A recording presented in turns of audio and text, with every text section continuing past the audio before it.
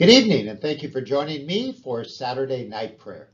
My name is Father Greg Schlarb, and I'm the pastor at Our Lady Perpetual Help Roman Catholic Parish in Scottsdale, Arizona. Let us begin. God, come to my assistance. Lord, make haste to help me. Glory to the Father, to the Son, and to the Holy Spirit, as it was in the beginning, is now, and will be forever. Amen. Alleluia. We praise you, Father, for your gifts of dusk and nightfall over earth, foreshadowing the mystery of death that leads to endless day. Within your hands we rest secure. In quiet sleep our strength renew, yet give your people hearts that wake.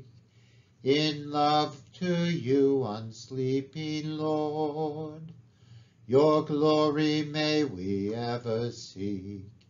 In rest as in activity, until its fullness is revealed. O source of life, O Trinity.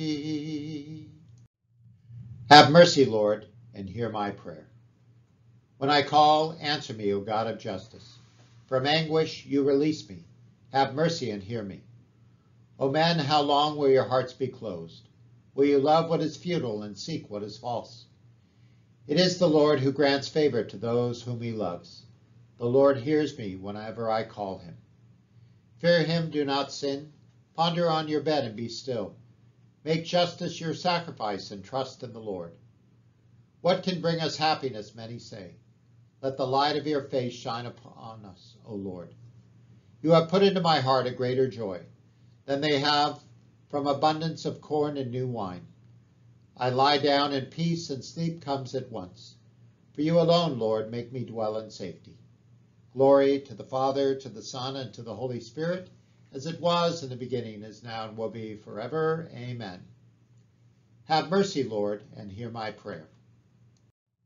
In the silent hours of the night, bless the Lord. O come, bless the Lord, all you who serve the Lord, who stand in the house of the Lord, in the courts of the house of our God. Lift up your hands to the holy place, and bless the Lord through the night. May the Lord bless you from Zion, he who made both heaven and earth. Glory to the Father, to the Son, and to the Holy Spirit, as it was in the beginning, is now, and will be forever. Amen. In the silent hours of the night, bless the Lord. A reading from the book of Deuteronomy. Hear, O Israel, the Lord is our God, the Lord alone. Therefore you shall love the Lord your God with all your heart, with all your soul, and with all your strength.